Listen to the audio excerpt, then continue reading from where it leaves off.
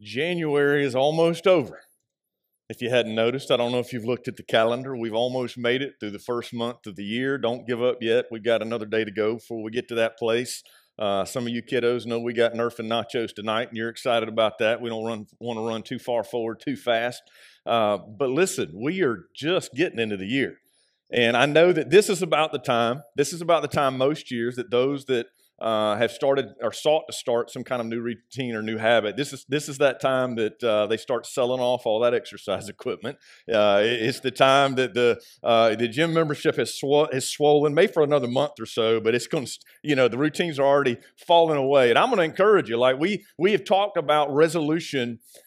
Daniel resolved that he was going to honor God. He wouldn't defile himself. Shadrach, Meshach, and Abednego, they stood alongside him. And together, those guys, they stood in a place all by themselves and sought to honor God. And I want to encourage you that as we continue to press forward into this new space, this new year, it's not just about, you're like, really, New Year's? No.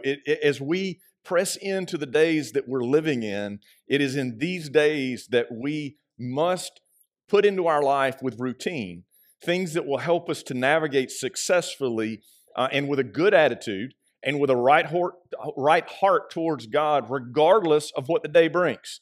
It is those very habits that are going to help us when we are tossed with circumstances that we didn't expect. Those habits will keep us, hopefully, from looking backward and getting paralyzed by the events of the day or the things that didn't go the way that we thought that they should have, or even in a way that we don't think is fair.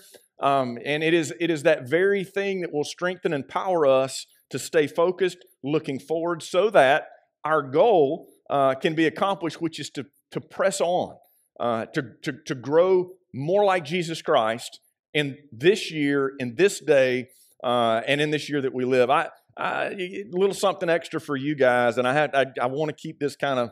I'm not going to say want to keep it amongst us. That's not ever going to happen.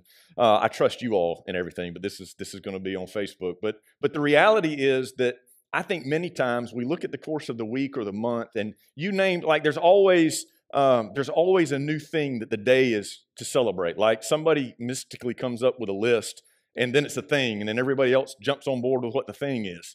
And I'm all for whatever the thing of the day is, if it's worthy of celebration and all that kind of stuff. But I just want to tell you, so you don't lose focus.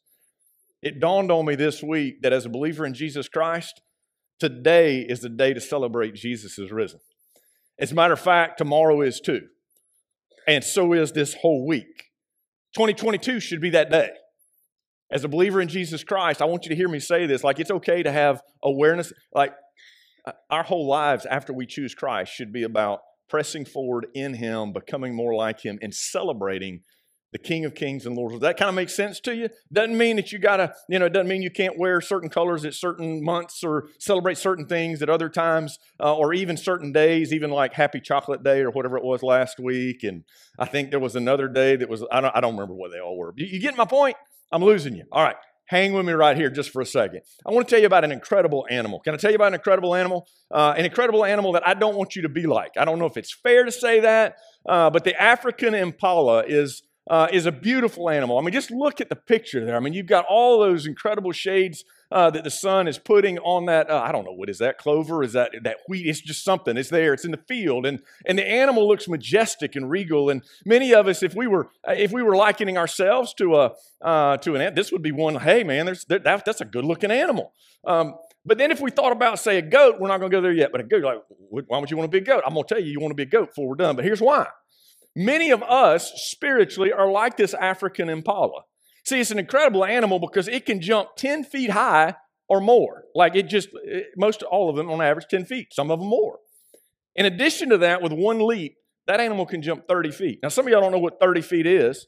I want to, it's 10 paces. That's what it is. So I'm losing them on the camera. Can y'all see where I'm standing like right here on this corner? I hadn't measured this off. We're just going to guess, okay? So 1, 2, 3, 4, 5, 6. I'm going to have to take 9, 10. I think it was 10. That's a long way in one leap, right? But here's the problem. And I used to sight my bow in that way. I'm not really good at it. Wasn't in, but 10 yards, 30 feet, a long way. Here's the deal. If you put a 3 or 4 foot fence up in front of that animal, though, it's completely captive. I mean, it doesn't even take a high fence to keep the African impala in. And here's the problem. That beautiful animal with all that potential and all the opportunity that's inside, if it cannot see, here's the thing, if it cannot see where it's going to land, it won't jump. It won't be who it was built to be if it does not have faith at what is going to be on the other side, that it's going to have a place to land and land. You starting to see this? And here's what I'm telling you. Now, this is not you compared to others. This is not, there's those that are doing it right and those that are, as one who has a voice in your life, at least for this moment, for this hour, I want you to know that I know and God knows. I know because God's word says so. There's more in you than what you've lived up to yet. There's more in you potential-wise than what you have been able to experience. And some of you are like, okay, well, I want to do that. God wants you to tap into that. But in order for you to tap into that, you have to surrender completely and fully to Him. And part of that surrender means surrendering agenda, surrendering doubts, surrendering things that are holding you back from being willing to act in faith even when you can't see on the other side. Because that's the essence of faith, is it not? The essence of faith is that we don't know where we're going to land, but we trust the one who has our future, right? For the dark places that we can't see. Now, let me just pause for a second. There's another creature out there that I rather would like to model my spirituality after, if you will. It's a mountain goat. I mean, I don't know if a mountain goat's a pretty animal. In fact, this one really isn't pretty compared to what I just showed you. But it ain't a scared animal. I mean, think about it. We're living in treacherous times. We're living in times that are difficult. And you know it is. Like, you know, when you look at the national news, the world news, local stuff, your own, you look around and you recognize the world that we're raising our families in, all that kind of stuff. There's a tendency to just be, constantly looking down. I mean, don't you know if you put the impala in the same place, that impala's going to be just scared to death because he's always looking down, always looking back. Isn't this what we do as believers if we're not careful? But what about this? And what if this happens? And what if that happens? And what about this? And so, and then it gets worse because then there's people all up in our ears saying, hey, you know that won't work. You know you can't do that. You know there's easier ways to do that, but trust in God on this one, man. Don't dare do that. That's not going to work. Like, this is the world we live in. And yet these mountain goats, they don't know any different. Like, it's just they're just being who they are.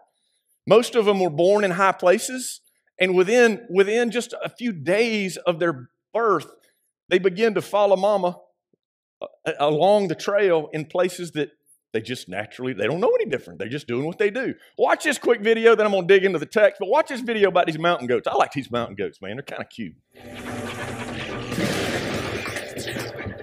These guys are some of the most sure-footed animals on Earth.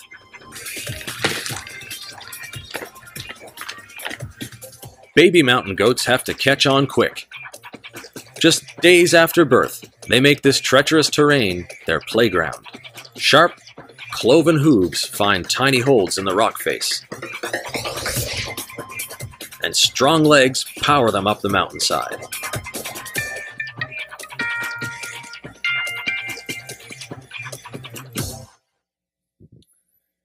Now, if you keep watching the video, you go home and look at it later, it says that they have to practice a lot to get to where they can climb that way, but they start early and it's all that they ever know. Here's what's crazy. I'm not calling you a mountain goat, right? I know that. You're not, you are an animal, but not that kind of animal. We are flesh and blood, but it gives us an image to say, not this, but this. Not being, some of you this morning, like, if we were honest and you looked at your life, you might even think just in this moment, for much of the last period of time or much of my spiritual journey, I've had a bad case of the African impala syndrome. Like, I really think that's a thing we should start calling at times, is like, hey, you know what? That right there is a struggle. That's that struggle that says, I really would like to have incredible faith like Shadrach, Meshach, and Abednego, but really, the potential's there, but I'm not going to jump. Like, I'm going to live right here in this safe space. Well, they're not real safe right now. On the other hand, we have these mountain goats that are demonstrating great ability to not even be able to see always how they're going to get around the corner. You ought to see some of the pictures, really, if you ever look it up, of all the incredible places that these little rascals can go. They can do some insane stuff. Now, how does that relate to Daniel? Well, Daniel is actually not present for today's story in Daniel chapter 4. He has given us an account of it. Some have said, well, where was he? I don't think he was in the myriad of folks that bowed and worshiped the king's idol. I just don't. There's nothing in the text that would lead us to believe that he was. It never says that he was. And in addition to that, it makes a whole lot more sense to assume he was out of town doing the king's bidding, because he was he's gotten favor for honoring God. And so each time we've looked through the book of Daniel, chapter by chapter, chapter 1, chapter 2, now we get in chapter 3, he kept getting elevated. And so he was kind of the leader of these other three. We see Shadrach, Meshach, and Abednego now, though, without him present, they still are going to stand firm. And so I want to do my best to summarize the first part of the chapter and then walk as quickly as I can, because I've done this once. I know that there's limited time here, right? And I'm committed to being as beneficial with you guys, giving you every bit I can give you within the time allotted. And so let me just tell you that King Nebuchadnezzar, even though he had recognized that, I'm going to give you the background on Daniel 3, even though he recognized that Daniel was able to interpret the dream that he had and do things nobody else could, and he recognized his God was special amongst other gods. It didn't take long until he was, I don't know, he was so up to his eyeballs in his own little world and his own kingdom. He was the most powerful guy at the time in the world, and essentially he decided to make a statue to himself, and it was a tall statue. It wasn't a little statue. It wasn't a teeny tiny statue. I mean, it was 60 cubits, which they say was basically a cubit was about 18 inches. Somebody out here is going to do the math, but the bottom line was, the commentators say you probably could see this thing for 15 miles. Now, whether or not they built a big foundation and then put the image of Nebuchadnezzar on top, or whether or not there wasn't not much of a foundation, it was all the way up. One would have been kind of a better proportioned Nebuchadnezzar, and the other one would have been a tall, really, really skinny Nebuchadnezzar. Those that have studied this stuff, I don't think it really matters which. They could have seen it for 15 miles. And really what the first 7 or 8 verses tell us is that he created a law, a proclamation, and said, look, everybody who's anybody in any position, whenever all the music and all the different instruments are played, they're going to all bow down and they're going to worship this image of me as though it were a god. They're going to worship this golden Nebuchadnezzar. Now, by the way, we think it probably was gold-plated. It could have been all gold. Regardless, it was a golden image that this created a problem.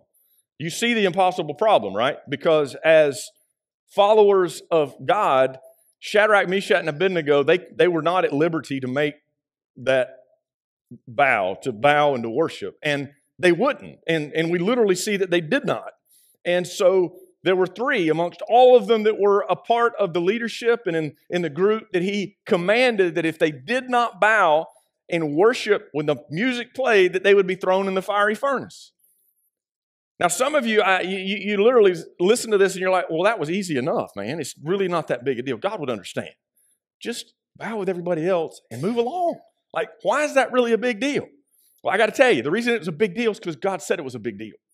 And he's the one that sets the agenda. That's our struggle sometimes, is we either don't know or we don't look close, and we assume, we put feelings, we give human characteristics to God where God that aren't even accurate human characteristics of God. Right? Like we put feelings in his mouth that, would he understand? He never has understood when we would pick other things before him. So with that being said, I don't want to get into all the points before I actually get going. Let me look with you at Daniel chapter 3. And I'm going to begin with verse 8. I think this is what I gave them before. We're going to start there. It says, therefore at the certain time Chaldeans came forward and maliciously accused the Jews. So the first round of opportunity to worship was over. He promised a fiery furnace for anybody that didn't. There were 3 that didn't. It was Shadrach, Meshach, and Abednego. And there were some guys that I think probably wanted to be in charge and didn't like the fact that these Jews from somewhere else had come in and they had gotten favor, right? God had, you remember all these stories? You need to go back and look at the other messages or look back at the first 2 chapters. God gave them favor because they were faithful to him. And so they were elevated within the kingdom. These fellows didn't like that. Oftentimes, when there's an impossible set of circumstances, there are people involved that make it worse. Like that humanity throughout the text, there's often that group. Here's some politics at play. And so this group of people came forward and maliciously accused the Jews. They declared to King Nebuchadnezzar, O king, live forever. Boy, they're sweet talking him. You, O king, have made a decree that every man who hears the sound of, and then he's going to list all these instruments off, they'll fall right down and worship the golden image. If they don't, they'll be cast in the fiery furnace. Then they start with their argument against these men. Verse 12, there are certain Jews that you have appointed over the affairs of the province of Babylon. Like you, king, you put them in charge. You elevated them. Shadrach, Meshach, and Abednego. These men pay no attention to you, They do not serve your gods or worship the golden image that you've set up. And so the accusation's been made. You can almost see them filling him up with all the reasons he should be upset. Then in verse 13, it says Nebuchadnezzar in furious rage. So he was mad. What's interesting, and I'm racing through some of this, he's going to give them a second chance. That was kind of weird because you don't see kings give people second chances. Like, it's stated, consequence was stated. Sometimes consequence isn't even stated, like in the scripture. But like, if you don't do right and do what he wants, he'll just take you out anyway. But he told them what the consequence was going to be. They didn't do it, and yet he must have liked them some. At least that's what the commentator said. Hey, he probably liked them a lot. And so he had them, come on in, like, bring them to me. So then it says, he brought them in and says, is it really true? And he finishes his statement to them by saying in verse 15, and who is the God who will deliver you out of my hands? Like, if you don't, I know your God could interpret a dream. But is this same God going to keep you from dying in the fiery furnace that I throw you in? Shadrach, Meshach, and Abednego answered and said to the king, O Nebuchadnezzar, we have no need to answer you in this matter. If this be so, our God who we serve is able to deliver us from the burning fiery furnace. We know our God can. And he will deliver us out of your hand, O king. But if not, this is powerful. But if not, be it known to you, O king, that we will not serve your gods or worship the golden image that you have set up. In other words, we know that our God can, but even if he chooses not to, we'll still serve him and not you. Do you get the faith that is, and I'm getting into the messages, do you get the faith that's being demonstrated when these men say, even if I can't understand why God would choose not to do what he could do in this moment? And ultimately, we give our life in faith to him because we would not bow. Even so, I'm trusting that he knows what he's doing and that if I'm playing a part in the bigger picture, we're good with that. We will serve him. That's a big deal. It's a huge deal because so oftentimes we don't understand why. Why did God not do what he could have done? And it's a challenge to us faith-wise to know that even if God doesn't give me what I want in a given day, doesn't let the medical turn out like I'd like, the business stuff turn out like I like, the relationship, it doesn't go my way, that doesn't mean God's still not in charge. That doesn't mean that we should pivot or that God's not faithful or that he's not able. These men had mountain goat kind of faith. These men didn't have African impala kind of faith. These men were standing there saying firmly, we don't know how this is going to turn out. And even though we don't know how this is going to turn out, we're going to do what God said.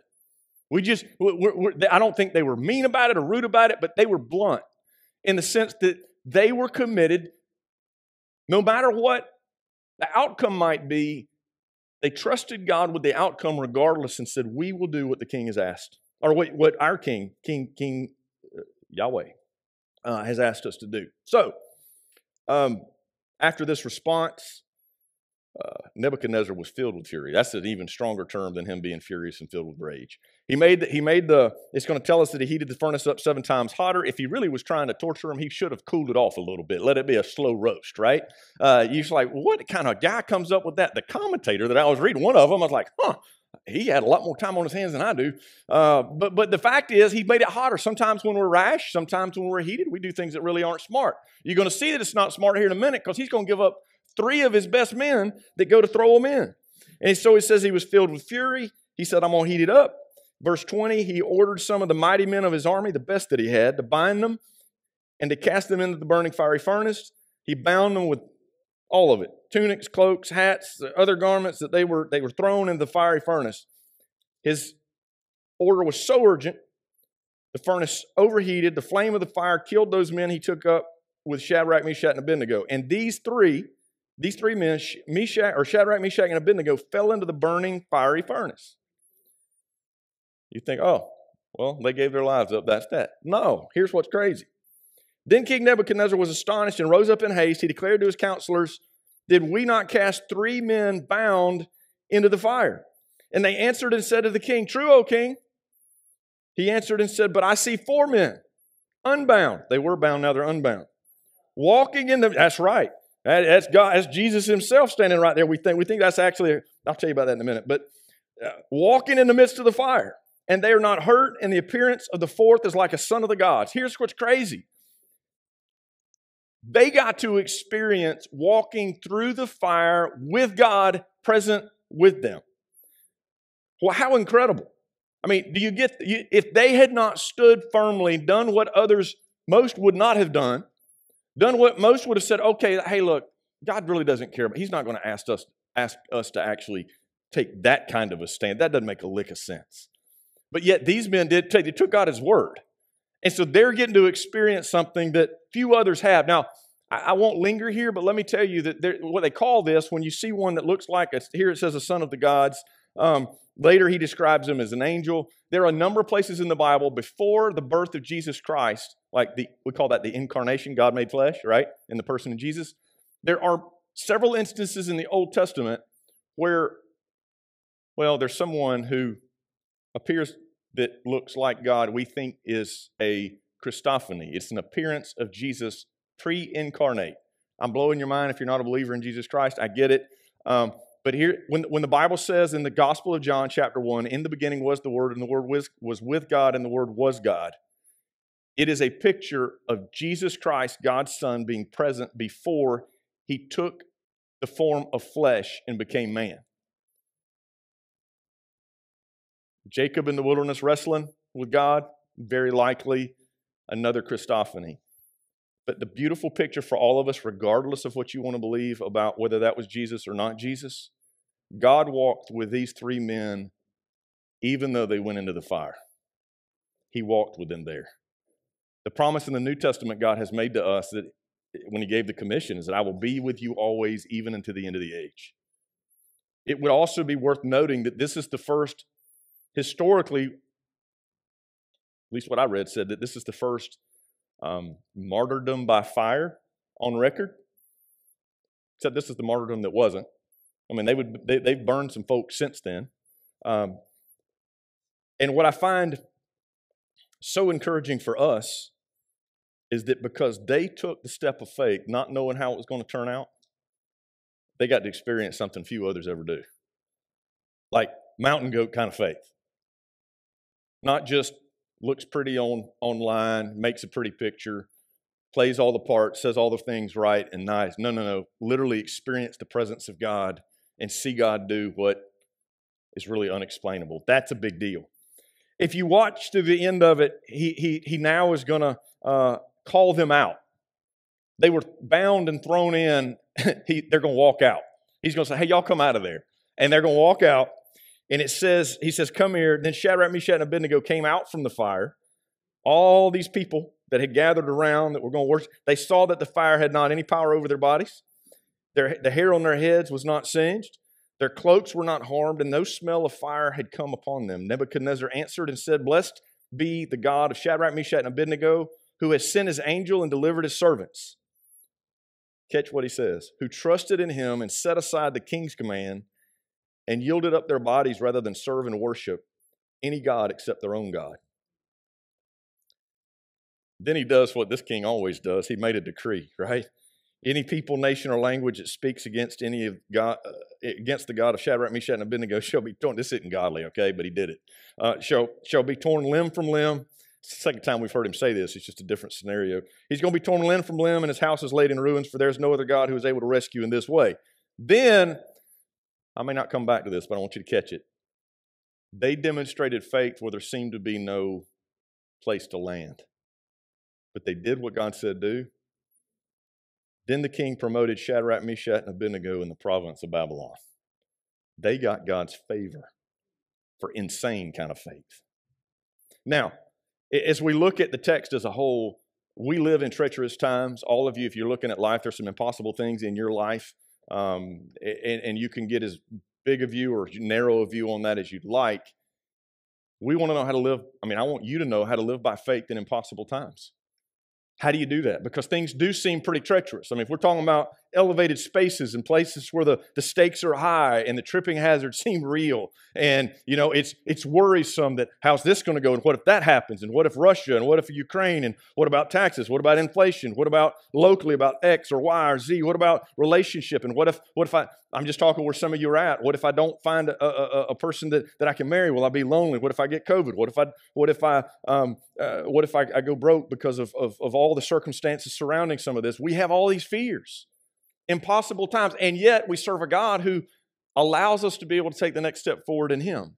So first, there's this impossible problem, and these guys in the middle of this impossible problem, they see the impossibility of it. Like they knew what God said. For starters, they literally knew what God wanted. He wanted to be first. He was a jealous God, is a jealous God.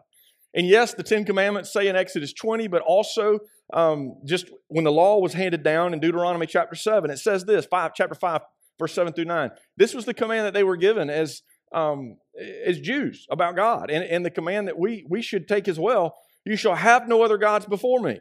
Like that's in the 10 Commandments. You shall not make for yourself a carved image or any likeness of anything that is in heaven or above, or that is on the earth beneath, or that is in the water under the earth. You shall not bow to them or serve them. Hadn't they kind of been told, don't do that?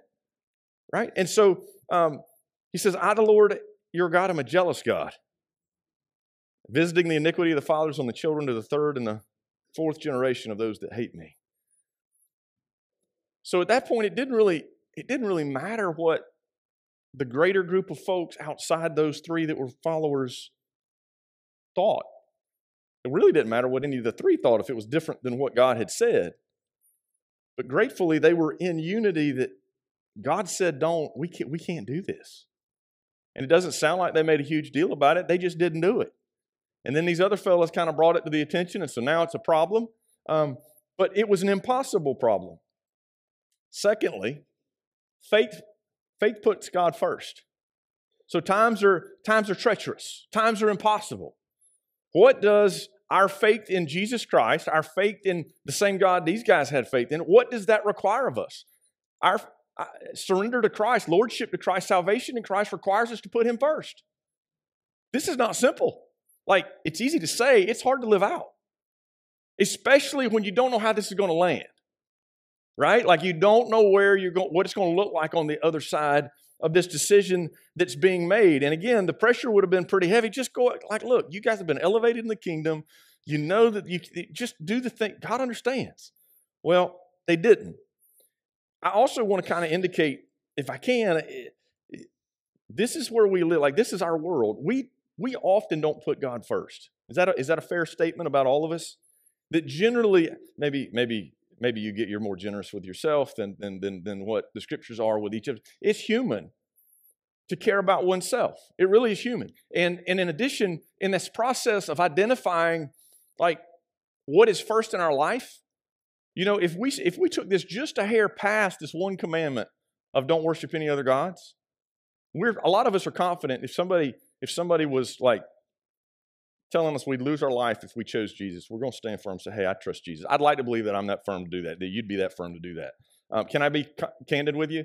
Nobody in this world, in this county, in my lifetime and before that I'm aware of, has ever put a gun to anybody's head and said, choose Jesus, bow to this God, or you will die. In fact, I'm going to just tell you that I don't think that if you're talking about what the likelihood and the odds are of you being poised with graven images versus God, I don't think that's a real high possibility. Well, let me tell you what's happening every day. What's happening all the time in our life is that there are things competing with the role that God has in our life. You heard me talk earlier about honesty. It really kind of goes into covetousness relative to business, right? That's in the 10 Commandments. He says not to lie. He says not to steal. He says not to cheat. He's told, like literally, the 10 Commandments inevitably are, well, the first 4 about how we relate to God, and the other 6 are about how we relate to one another. We find it in the New Testament in relationship to Jesus Christ. Love God and love your neighbor. And so we put God first. And when we put God first, the other stuff works itself out. You say, well, what are you getting at? Well, we find ourselves in a relationship, and then all of a sudden we're like, well, God understands that things aren't going well, and He would have me do different. He would understand, even though we may not even know what the Word says. These guys knew what the Word said. That's the starting point because it mattered. I'm just telling you, I think there's an awful lot of us that think it's all right to cheat. I think it's become so commonplace in the schools that who would be the person even that would say Christians shouldn't? Like, who would be the person that if you could get away with it and nobody calls you on it, why would you actually do the right thing? Like, if they're not calling you on it and coming and checking up behind you, why would you do it just because you said you would? Well, I'm going to tell you why. Because a man should be a man of his word. I mean, not just is that I don't know, there's a part of me that wants to swagger a little bit and say that's what real men do. But actually, that's what the Scripture teaches. Your yes is yes and your no is no, and it doesn't matter what the rest of the score is, right? The same is true about this whole other list, coveting what others have. How many folks have you known that, like the Chaldeans, if somebody else is successful, rather than celebrating, they got to have a reason why, right? Well, they did this and they did that. Let's pull them down so that we can get a step up. All of these are attitudes, if we're not careful, that drive us. Some of you, before you had an opportunity, like before you were old enough to be married and you were trying to evaluate relationship in life, if you're not careful, the fear of not being with someone would cause you to do relationship, well, let's just say do it differently than what Doug would teach over at Pink and Blue. But then for others, you were in marriage relationship, now you're not in marriage relationship, and how you move forward looking for that, you really should put God first. Like, you really should say, in all of my relationships now and moving forward, you're like, but wait a minute. If I do that the way God said do it, I'm going to end up lonely and by myself.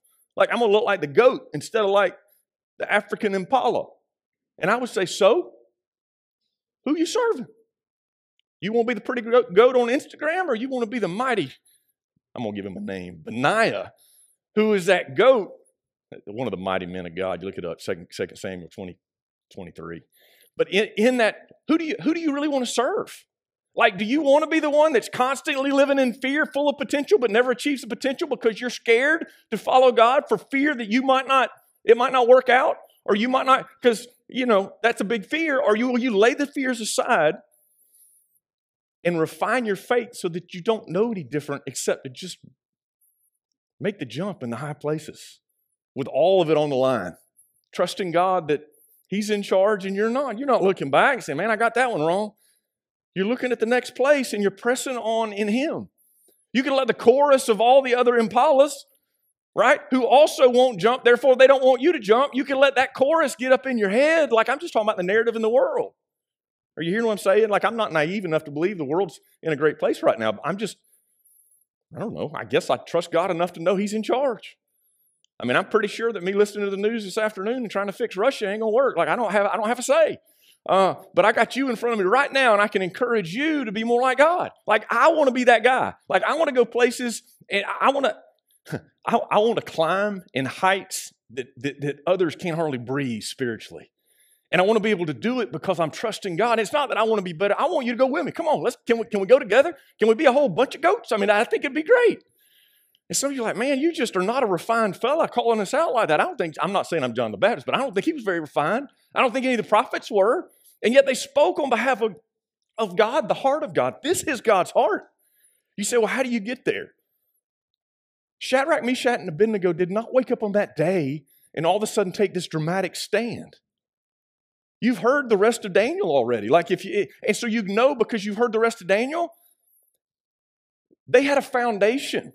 These guys, last week, they went back and prayed and sought God's mercy, and they saw God faithful. Well, now, there wasn't much time to pray, but they just said, look, ain't no question here. God saved us then. He's going to be in it now. We're putting it on Him. And how it turns out it's on Him, isn't that great? It's kind of a relief. You say, man, I thought that whole verse about His yoke is easy, His burden is light. This don't sound easy at all. Well, it's nice to just follow after God's, like what He's told you to be about. Once you realize that you're not really always on the planning committee, like your job's to do what He told you to do and to not do what He told you not to do.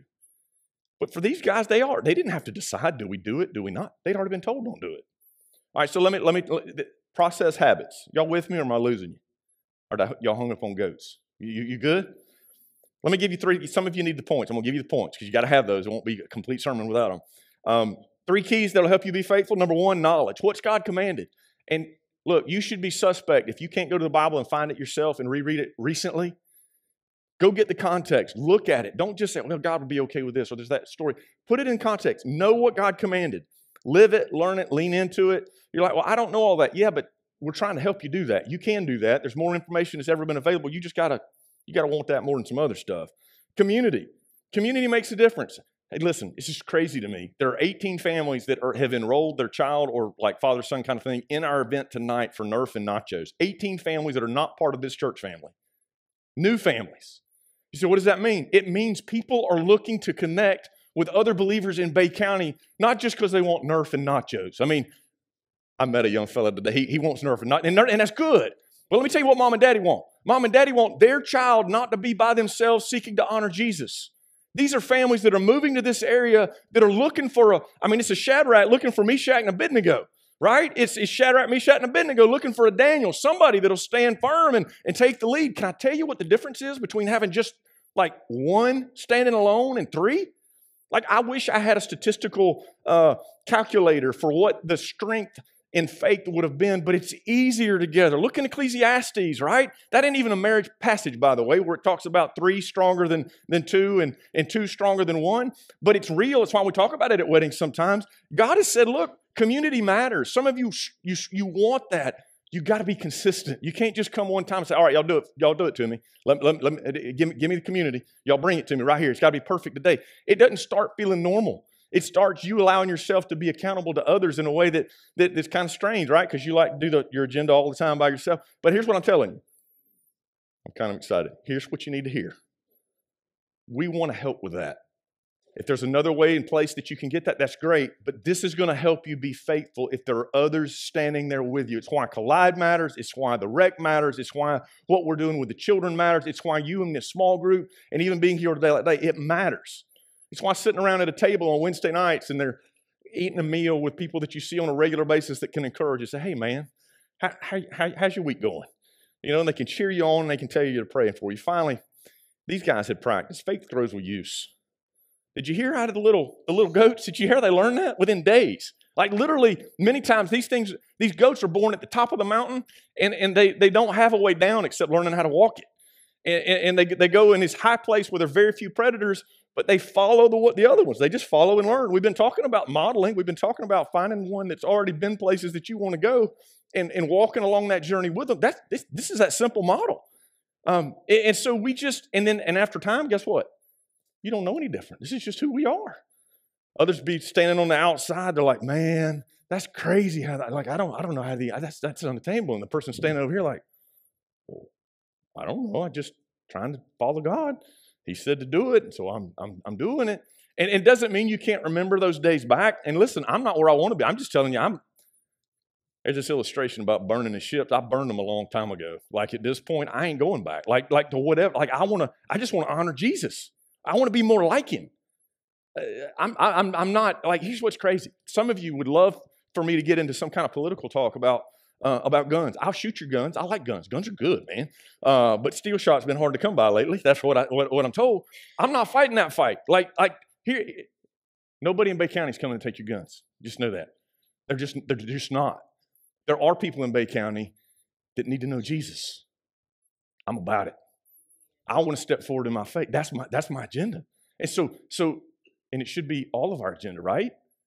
So what I'm saying is let's spend time and energy focusing on the things and practicing the things that will grow our faith, because you're not going to just wake up one day. Everybody wants faith like Daniel. Everybody wants faith like Shadrach, Meshach, and Abednego. We all want to be like Moses. Nobody wants to do what they did. You said, no, God just miraculously and gloriously. I'm just going to tell you, Peter gave his life for Jesus. That's how he finished his. There wasn't hardly, tradition tells us, we don't hardly know an apostle that didn't suffer. So we've got this ill-conceived picture that being spiritually mature automatically happens. Jesus saves you in an instant. But we practice Christianity. I don't have it. I am saved. But I am practicing what it means to follow Jesus, to listen to Jesus, to bow my knee to Jesus. And I'm going to give you this final illustration because I know I'm just about out of time. This hit me this morning. And I'm going to slide this out of the way.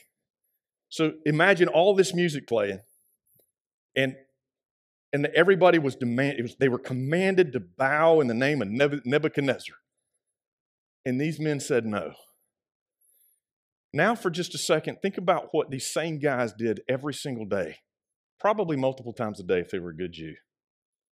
They would have gotten on their knees, and they would have bowed their heart, and they would have bowed their lives, and they would have bowed their agenda, privately and at times publicly, with their family and not with their family, and said, God, you are the great God. You are the God of Abraham and Isaac and Jacob. You are the God of, you are God of Mary, the mother of Jesus.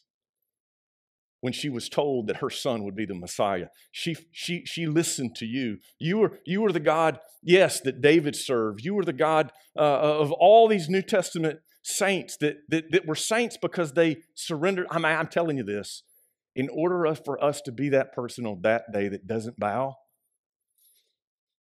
it doesn't make a lick of sense to me that we wouldn't also be the person that in the small things bowed our agenda to God.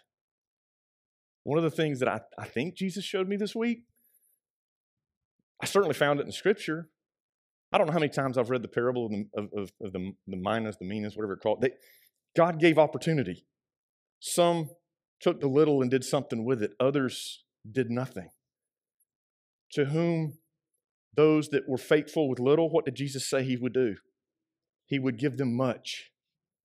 Sowing and reaping, biblical principle. God made it so when he created the world. It's illustrated through Scripture. If you don't sow habitually to have giant faith, you're not going to reap it. You reap what you sow. You say, well, is it about works? No, it's about the grace of Jesus Christ, but then daily practicing what it means to bow a knee to Jesus and then bow every other area of our life to him. You got it? I want to march forward. Throw me up the goat one more time, and then we're going to come sing. I want the goat, the big goat, the pretty goat. Not pretty goat. Benaiah. A mighty goat. Say, I ain't a mighty goat.